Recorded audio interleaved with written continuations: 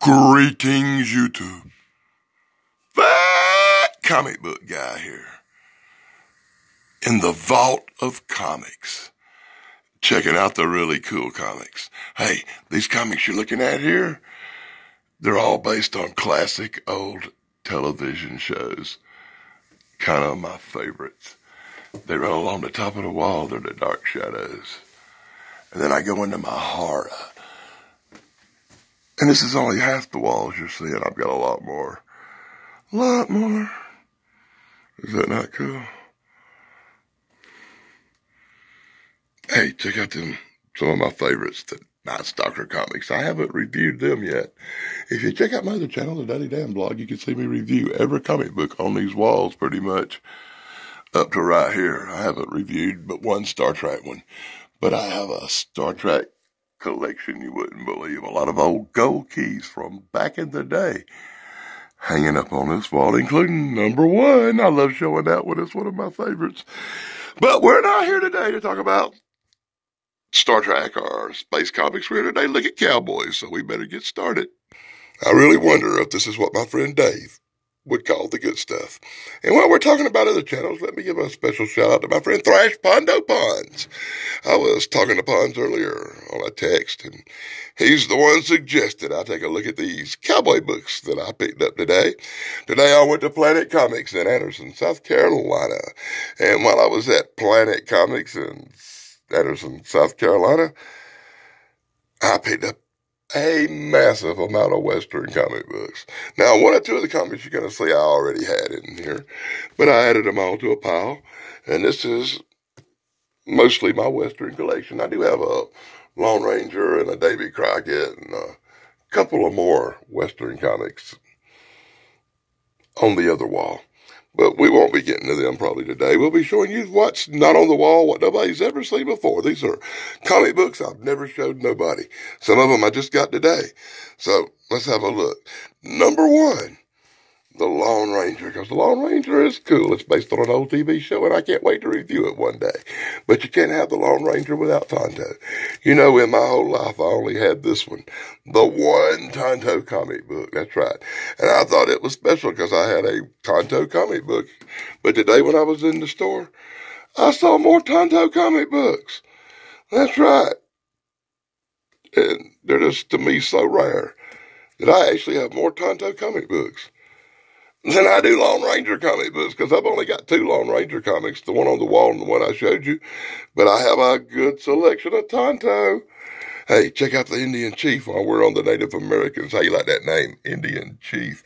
Yeah, this is a real old comic series from the 1950s. It's based on White Eagle, a famous Native American, I don't say Indian Chief, Native American Chief White Eagle's famous comic book series. I have quite a few of them. It ran for about 30 years. Most of the ones I have are from the 50s. As you can see, I love the old 10-cent covers on these very rare and classic comic books. And you can't have Lone Ranger comics unless you got some silver, because I love horses, and these are really cool horses. These are silver comics. Hi-ho Silver, away. Look, you got a little boo-boo bear riding on his back in that there Hi-ho Silver, away Lone Ranger comic book. It's the Lone Ranger's horse Silver having his own adventures without the Lone Ranger, I suppose. Well, that'll be interesting to review. And, of course, I had to throw the Bonanzas in there. Now, these Bonanzas I'm showing you, Lauren Green, now these classic old Bonanzas, I already had these 4.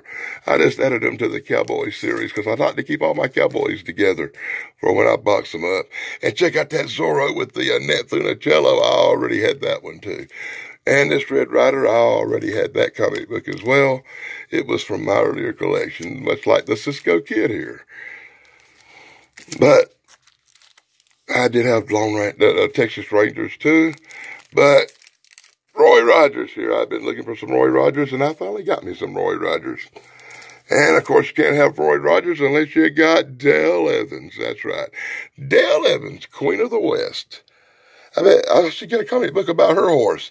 Because, you know, I got one about Roy Rogers' horse. That's right. I got a Trigger. I got me a Trigger comic book.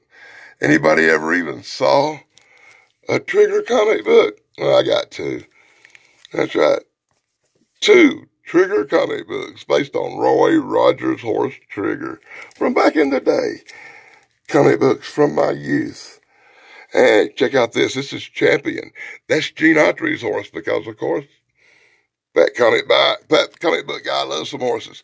And you can't have his horse without having him. Look, Gene Autry and his horse Champion. And Champion actually gets a byline on the cover because she was an imported horse. And you got this here Canadian Royal King mounted thing. That's pretty cool, huh?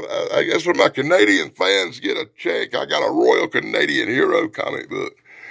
Put out by Dell, most of these are. And, of course, I'm going to finish off with the Rex Island. Hey, let me do some honorable mentions. Honorable mention number 1 is when you have so many comic books.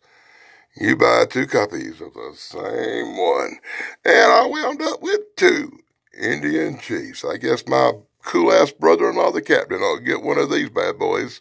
He loves the Westerns, too. Here's some other comic books like the Indian Chiefs. Another Tonto I didn't show you earlier, and a Turok, Son of Stone. That's pretty cool, right? I picked these up to 2 today, but I'll be giving these away because they've got some, I guess you can see it. They got some writing on them or 1 or 2 little errors that I don't like. And some comics I just give away because I really don't like certain things, or they got them. I don't like to keep them when they've been wrote on the cover or they're damaged on the covers because I mainly keep the covers of comics. So these will be given away. I'll do a giveaway. Hey, if you're interested in these comic books, let me know in the comments below or write me at Post Office Box 144, West Pelzer, South Carolina, 29669. I'll put it in the description. And if you're interested, send me a letter or maybe I'll send you a comic. And here's another comic I picked up. It's the number 3. It's the Lone Ranger's Golden West. Now, this is a super, giant, thick, 100-page comic book of Lone Ranger action that I have no intention and no idea I'll ever review. But it's a little something I picked up because it was on sale. It'll be another one I'll probably give away. And let's finish off with me showing you this other magazine I picked up. It's not really a comic book, though. It's called Wildest Westerns. It's a 35-cent comic book from 1961, January 1961, number 4. And I really, really like this one. It covers all the really cool Old West stuff with lots of pictures. All the Western action that was going on back in 1961. Hey, it's even got something about heroes and their horses. You know, I just bought some Heroes Horses comics. Well, anyway, this is Danny Staton, the Fat Comic Book Guy, here on my channel, the Fat Comic Book Guy, showing you some really cool cowboy comics.